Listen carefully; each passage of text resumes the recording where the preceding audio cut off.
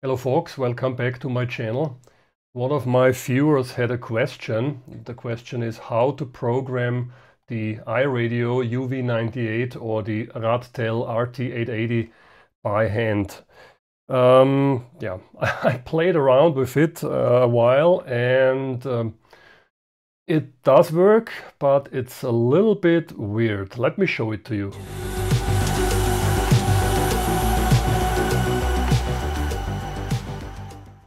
The question came from a German-speaking viewer, but I'm making the video in English because it might be interesting for everyone.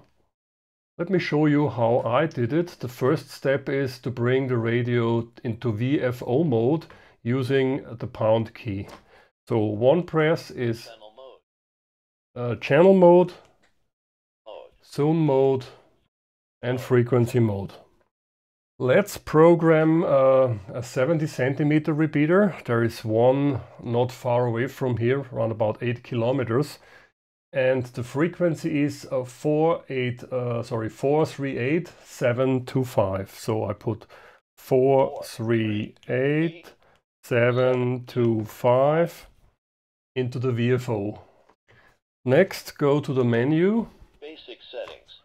Let me turn the volume up a bit.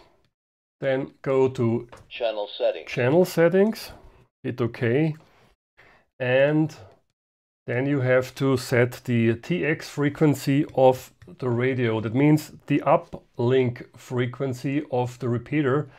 In that case, the frequency is 431,125 megahertz. So that's the uplink frequency. There's a 7.6 megahertz shift. Next, there's a sub-audio tone. There is a CTCSS tone, and let's go to TX CTC/DCS, hit OK, and the tone frequency is 97.4. Then let's get back out of here. And now I'm back in VFO mode, and if I press the PTT, I should open the repeater. Yeah, and it's working. Next step is to save the channel into memory, and this is where the weird thing begins. I have never seen this in such a form before. Hit menu, Basic settings. Go to basic settings, and then go up till you see 31 save channel, hit OK, and then select the channel where you want to save it. In my example, I save it to channel 1. And then get out of here and let me enter a simplex frequency, for example, 145,500. Oops. Nope. And if I hit the pound key now, channel mode, and I'm in channel mode, you can see the repeater is stored. If I press PTT, it opens. Let me program another one, maybe a 2 meter repeater. Let's go back to zoom mode, frequency mode. And the frequency of this repeater, so the downlink frequency from the repeater is 145,775. Let's go to channel settings. Channel settings. Go to TX CTC /DCS, and it's using the same sub-audio tone, so that's okay. And the TX frequency, that's the uplink to the repeater, is 145,175, and hit OK.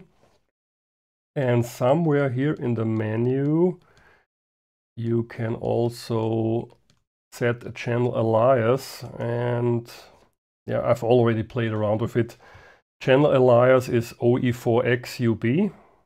You can enter this by using the keypad, and you can switch between uppercase, lowercase letters and numbers using the pound key. So now we have lowercase, numbers.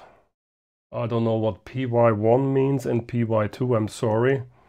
and ABC, we are back to uppercase letters. Hit OK and Channel settings. get back out of here.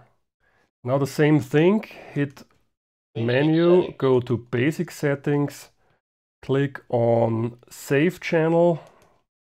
Now don't overwrite the already saved channel. You can see it's saved because there is a yes indicating that there is a channel behind. So let's see, let's go down here. I program it on memory number 2, hit OK, and it's saved. Let's get out of Basic here. settings. If I now go to Channel mode. and I click up and down, I have channel number 1 is the 70 centimeter repeater. 2. Channel number 2 is the 2 meter repeater. If I push the PTT, it maybe should open the repeater. No, maybe with another antenna. Let me try it one more time. No, I'm too far away. And to delete a memory channel, go back to Basic settings. basic settings, go up till you see menu item 32, click OK, and then go to, let's say I want to delete channel 2, and hit OK. And now the memory place there is empty. So, as you can see, it's doable, but in my opinion, it's a bit strange. Thanks for watching, folks. 7-3, bye-bye.